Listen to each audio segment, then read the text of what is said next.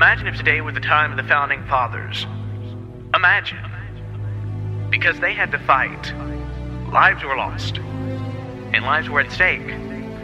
These people, they risked it all. So that today, we could turn away from basically everything that this great nation was founded on. And head down a road that is leading us further and further away from it. I, for one, am sick of the way things are turning out. But they say we can't change it. Bull.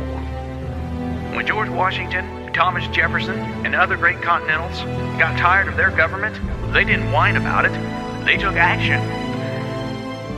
And if we want to see some change in our country, that is what we must do.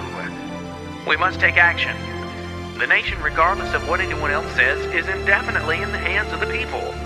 And if the majority would quit sitting down and allowing themselves to be trampled on, then we would be in a much better place. If the majority would get up off their couches and do something rather than just complain about what needs to be done, and if the actual majority would march to D.C. and shout out that we wasn't taking their propaganda bullcrap anymore, then by golly, we'd get something accomplished. Look at how much easier it is for us. Do you really love your country? Clearly our government isn't in the interest of the people, and Congress isn't doing its job. It's time we as America stand up for America and take risks. Take action. Put the pedal to the metal and floor it to the White House. How much more are you people going to take? Where is your love for your country? Where is your true patriotism? They can't handle us all. They can't stop us all from demanding the impeachment of this ludicrous dictator. And they can't stop us from getting our country back. They have tread on us for way too long. Everyone keeps talking and talking like that's all we have to do. Bull. People, when this country was founded, they had horses. And they had to ride on that horse and travel for days to get to places. Far, far away places. Today, if you want to, you could even fly to D.C. to get your point across. You could fly in comfort, drive in comfort, or take a bus in comfort. But instead, we continue to live our daily lives, hoping that Congress and the politicians will handle it. Look at the facts. They aren't handling it.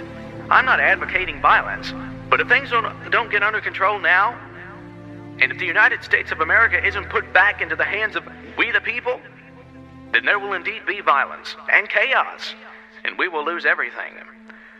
The men before our time that built this country, time and time again throughout history, when they got fed up, they didn't sit around and wait. They fought. They were willing to fight for what they believed in. Freedom, biblical principles and morality, equality, true equality. Not this liberal, far-left equality, real equality. True American patriots are not just the men and women on the front line, though they are the best we got and the most appreciated. But a true American patriot can be anyone.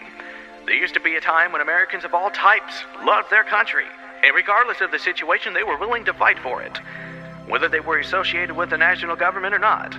Regular citizens, just like me and you. That's America. It's the patriots, the men and women of the military that fight for our freedom, and the average Joe walking down the streets today wearing that red, white, and blue t-shirt. That's your patriots. That's what makes America, not our government. The people. Because when the people have enough, they'll get tired. And when they get tired, they'll take action. And a little less talk and a little more action is just what we need.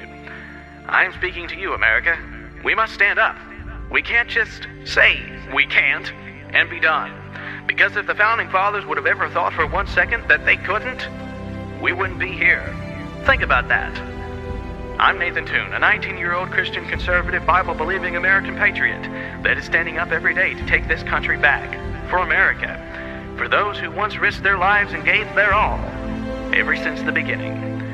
If you like me, follow me on Twitter at Nathan Toon and check out my Toon Radio account as well on Twitter at Toon_radio. Visit my website at www.nathantoon.com and like my Facebook pages, both Nathan Toon and Toon Radio. Get informed, get equipped, and go out to get your country back. Until next time, goodbye and God bless.